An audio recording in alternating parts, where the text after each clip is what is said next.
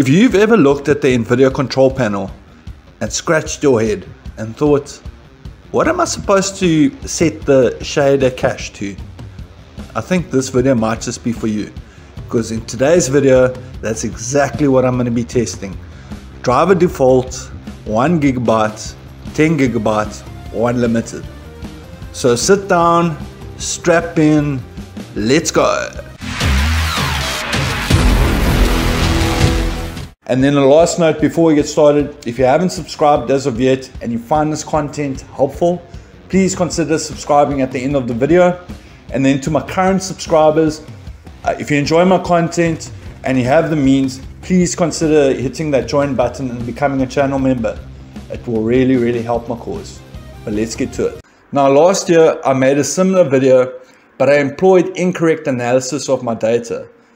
That's saying I only looked at average FPS, which only gives you about a third or less of the picture you essentially want to establish to understand performance.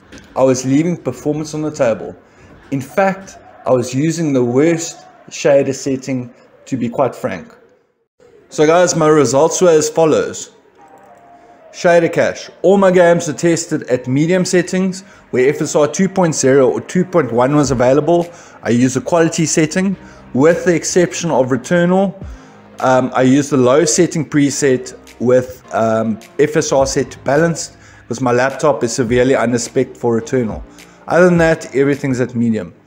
Guys, I'm going to say it again. I test my games, I do my benchmarks on single player games, offline, third person, open world, so your results may vary on online. And then lastly, I use a GTX laptop. I don't have an RTX card, I don't have an RTX laptop, so your results may vary for RTX platforms. And guys, I'm using the latest driver to test or do my benchmarks. So for the default shader cache setting in the Nvidia Control Panel, I add up all my average FPSs, and then over 10 games, I get to a total of 717 FPS, divide by 10, and my average FPS per game is 71.7. Do the same for the 1% lows, and then my total 1% low over 10 games is 549. Divide by 10, and my average 1% low per game is 54.9. When I divide the 1% lows by the average FPS, my stability on default shader cache setting is 76.57%, which is a pretty damn good result. Next, I tested the same on 1 GB shader cache.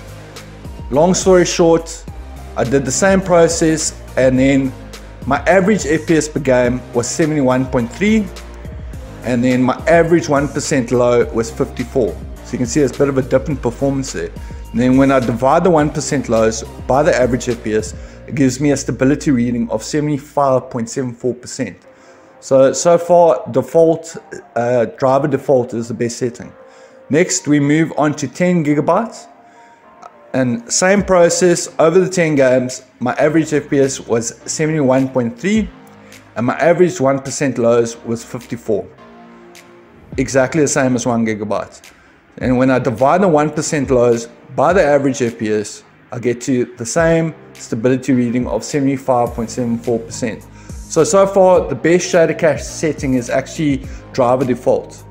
And then lastly, I tested unlimited, did the whole same process. Over the 10 games, my average FPS was 71.5, and then my average 1% low was 54.4. When I divide the 1% lows by the average FPS, I actually got my second best result, which was 76.08%. So guys, there you have it. In my testing, I found that leaving driver default setting for shader cache is actually the best setting. And you can pause this video, you can go through my results one by one. Guys, driver default is the best setting. And there you have it. And there we have it, guys. If you enjoyed this video, be sure to smash that like button. If you're still watching and you haven't subscribed as of yet, now's the time to do so. And guys, yet again, if you're a channel subscriber and you want to give your boy a bit of support, please hit that join button. Other than that, guys, it's Saturday. Enjoy your day. It's people like you. Cheers.